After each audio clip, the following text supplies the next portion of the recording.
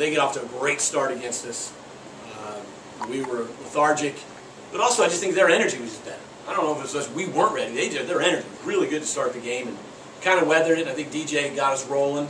And once we got our feet set, we just started playing good basketball. And I thought, for the most part, it wasn't a blowout or anything like that, but we outplayed them by a little bit, and that's why that's indicative in the score.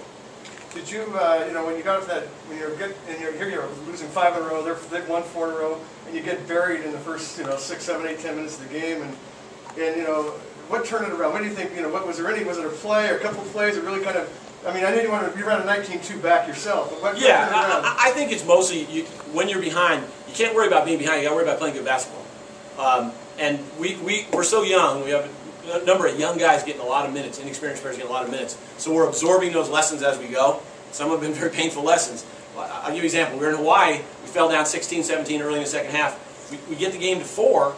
With 10 minutes to go, we're still acting like we're down 16. We're still frantic, and we end up losing by 10 in a game that we might have had a chance had we kept our composure. I think tonight's an example of keeping your composure. You can't come from behind. You just got to keep playing basketball. And the team that plays better over the whole 40 minutes is going to win the game. And I think our guys kind of embodied that tonight.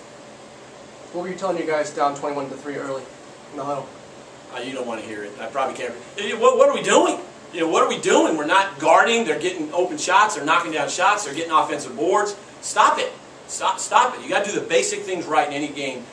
It's like a football team can't win unless it tackles and blocks. Well, a basketball team can't win if it can't keep the guys in front of them and can't rebound. It's hard to win. They out-rebounded us a lot down the stretch and early. Down the stretch is understandable. We're trying not to foul. They're going to get some. Early in the game, that's because they're after the game harder than we are, and then you can't have that. And you had zone start the game with a zone, and that's hurt them a lot this year. I'm sure you've seen that in video and everything. And then they came out hitting all those shots, and then they forced you out of that. We went man for a while, and we went back to the zone, and we have confidence in both defenses, but we're not really good in either of them yet. We're getting better defensively, but we're not good yet defensively. And at some point you have to be good at something. And we're getting there in the zone, but we're not quite there yet. And they ran some good things. They ran some misdirection stuff, running guys in the lane and popping out behind us, and our center then had to adjust and go out, and you have to recognize. And so they ran some good stuff to get some good looks, too. Now, DJ Brown, this is only his 4th start. He had 33 tonight. Is that because he should be starting all year long? Well, he's certainly saying that to me, isn't he? No, DJ is someone who we know is a very talented player. And he's had some really good nights already off the bench this season. And he's just coming on as a player. You can see it and feel it and being around it. He's learning to attend to detail more. And that's almost always the first thing that has to happen for a player to make the jump. Is you have to start attending to detail, not make casual plays, not give plays away. And he's getting better about that. He is an outstanding shooter. It's not a shock that he made those shots. I mean, 6 for 7 is a good night anytime for anyone. But he really is an outstanding shooter, and it's not a surprise to me.